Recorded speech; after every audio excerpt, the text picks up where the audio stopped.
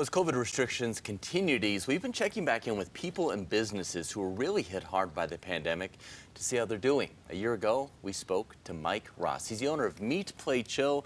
They put together sports leagues and other activities, and in the height of COVID, he had completely closed down. It was tough for the small business owner and family man.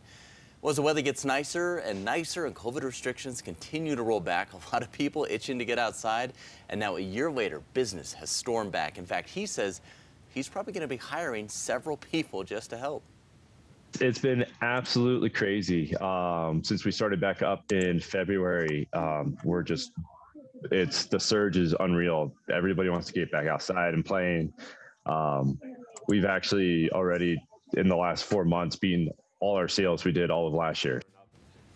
So the question is, are these numbers going to stay like this, or is this kind of a knee-jerk reaction to people being cooped up the past year? Either way, it doesn't matter. Mike is absolutely thrilled. I remember talking to him. We looked it up. It was last April, and just to see where he was to where he is now, it's so cool to see. Yeah, absolutely. And for people to get out and start enjoying, the outdoors and playing team sports again, just being together. It's a big deal.